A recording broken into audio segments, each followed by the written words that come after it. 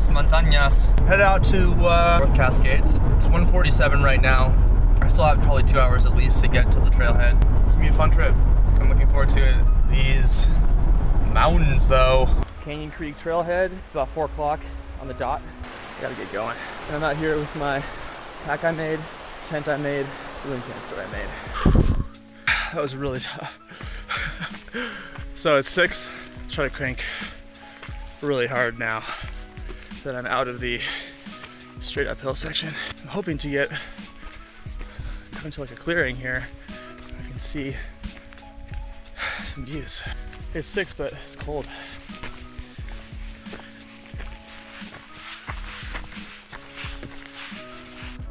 I'd say that autumn is here. So beautiful. Just ran into a deer in all camo and orange. Mule deer and bear hunting season out here. I'm in the Pasayten technically.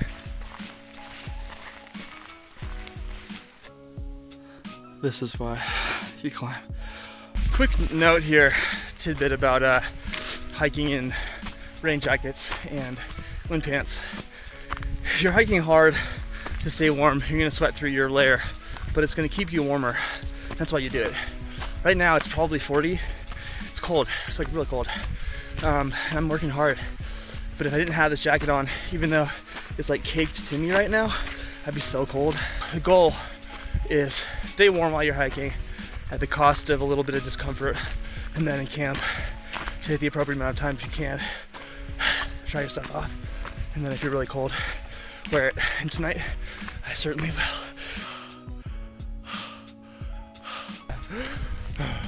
I'm so stoked right now.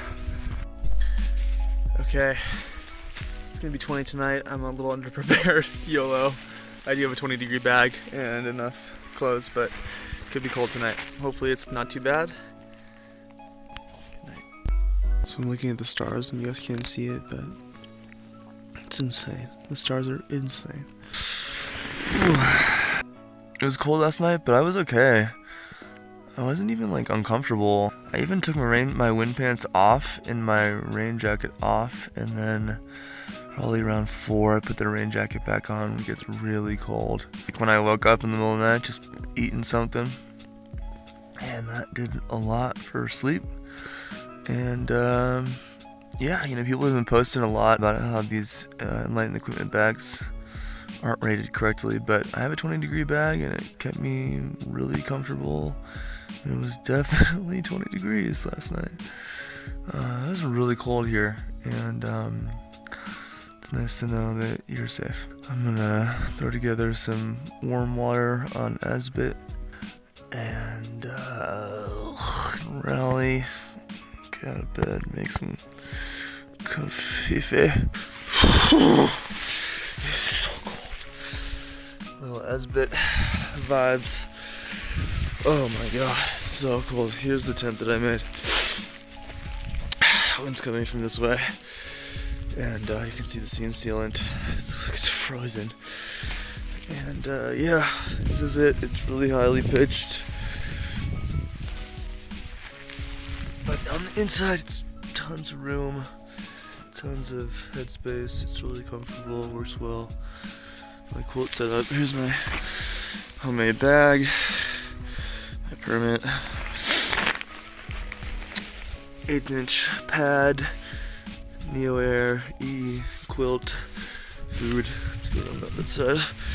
On top of a polycryo, some socks, and just my miscellaneous stuff. And pillow. I'm gonna throw that quilt back on. I'm so cold. Oh my god. Okay.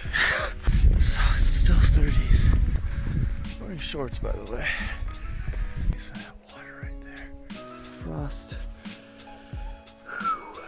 And yeah. Fill up some water and fill up all the way, I guess, actually, and then get going. Oh, and out there in the distance, some mountains right there. I think it's when I'm solo that this feels a lot crazier. Whatever. I'm totally fine.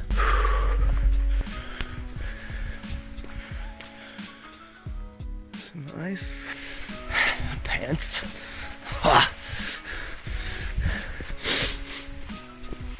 Who needs pants when you have ultralight?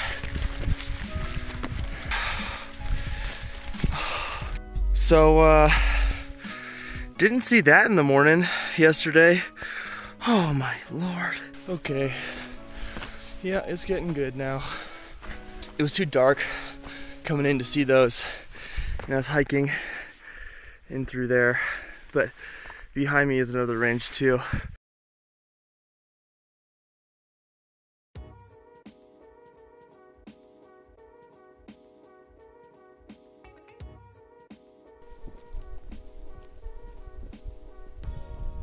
Look at what I'm hiking in through. Yeah. Oh my god. So I'm thinking about a two-person. I have these tent poles that I got from Quest. They're carbon fiber and they're super awesome. I can't believe no one in the community is using these. Oh shit. I'm going straight down. That is parallel to the ground. This is super sketch. It sucks. I'm going down this and it's just super steep and shelly and just straight fucking down.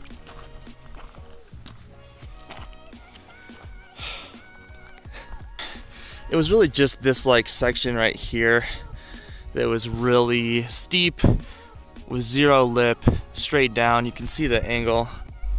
So yeah, that's what I just climbed out of. Taking a break at a pretty scenic location.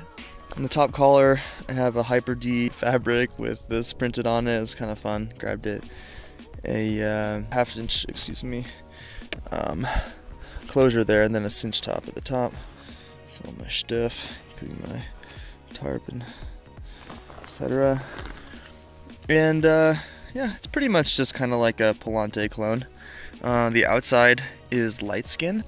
There's a lycra, big lycra mesh pocket in the front and a bottom pocket with a small little trash compartment there, and that wraps up the front of the pack.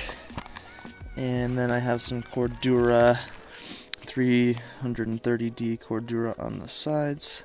The back and bottom and beginning of the front is VX21. It's really thick X-Pack. Some shoulder pockets, a small one for sunglasses, and a large one for my phone. And no sternum strap, don't really care for them that much. 3/8 inch foam in the middle. This is X-Pack VX7 and spacer mesh 1/8 inch. This thing is perfect. It's working amazingly, and it weighs 10.5 ounces. It's still really cold. It's 10. Yeah, I did make it like, I don't know, 4 miles, 3 miles towards Devil Pass, and it just was kind of boring. These views aren't going to be as pretty, so I'm going to pop up here, and I'll get to see the whole range behind me. Just chill there. That's the shelly craziness. Getting closer. Look, I'm up here, no more trees left. I'm gonna stop at that zig. So next stop is about halfway up. So I did the first, let's call it half. Done with that half. So now of the whole section I have left, I have one more half to go. If anyone goes hiking, they might understand my logic here. Okay, now that rock patch up there.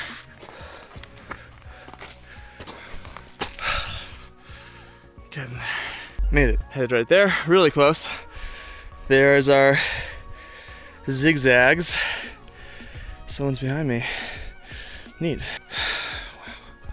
So here is where I am going to hang out.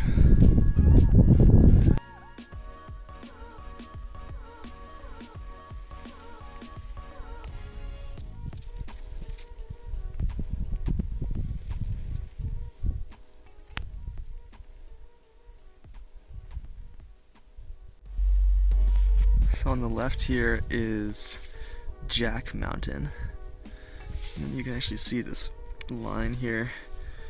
It means that this is actually significantly farther in front, and that back mountain, I'm sorry, that's Crater Mountain, and this back mountain is Jack Mountain, and it's actually significantly higher. It doesn't really look like it, but it really is. Pretty insane. And then I have all these different snow-capped mountains in the back range there. And I don't know if you can make it out, but some more snow-capped mountains way back there too. Pretty crazy. What a spot. Holy smokes. It's orange to red, yellow. It's so fun to be able to explore on foot enough area you can see geographic changes in the environment, and then also to do it over a season and 3 seasons, so you can experience that different axes of complexity. I like to do the same hike in a different season, and I find that's often really rewarding and super cool. I was just sitting over here for a bit, like maybe an hour, just soaking this up. That's why I'm out here. Really feeling grateful.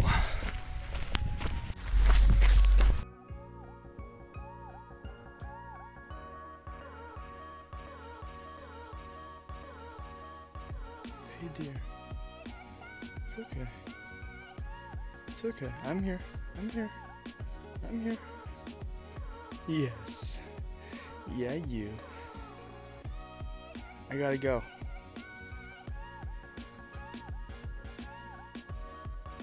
Beautiful. So I'm thinking about a 2-person.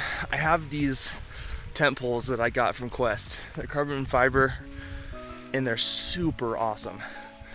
I can't believe no one in the community is using these. So already I'm going to be adding them as load lifters for a sub 1 pound backpack meant for winter. So they're gonna act as the frame. And then last night I used them for my tarp here. See that rubber band I use to keep them tight and secured, and I also use that to keep my battery together, which is a whole nother video as well. So here's the design that I'm thinking of. It's gonna be kind of like 2 tent poles. I can't do this correctly. 1 and 1 here. And then people are gonna sleep this way in the middle, going feet and heads back and forth. The tent poles are gonna correspond to our shoulders. And then forward to where our feet are, they're gonna be 2 tie-outs, external tie-outs on the tarp. They're gonna lift to give legs room. So it's gonna look like from the side, head to foot. Let's see if I can do this correctly. The head part is gonna go like straight up, and then it's gonna go teeter down, and then there's gonna be a tie-up point that's gonna go off with a rope and then drop down pretty quickly. So there's gonna be 2 poles here that are wide and 4 apex points. Poles 1, pole 2, and then feet 1 and feet 2. And that way I can still only bring the sub 3 ounce tent poles. And it does require setting up against a tree, but out in the woods and in the mountains, you tend to see those a lot. For me, in the context that I'm going out, to have a 2-person tent like that, that is really light. We're talking roomy with room in the right places where your head is, and holding 2 people, with the whole thing being probably, I want to say, definitely under 1.5 pounds, and that's not using Cuban. That's just using some really light sil poly. That's pretty nuts. So I'll probably build that and see. That would not be good for winter, that design, because it's too flat. That's the idea. Just thinking about stuff. I think that would be a really, really smart way to save weight and add a lot of utility. Oh my god. Utility. Oh shit.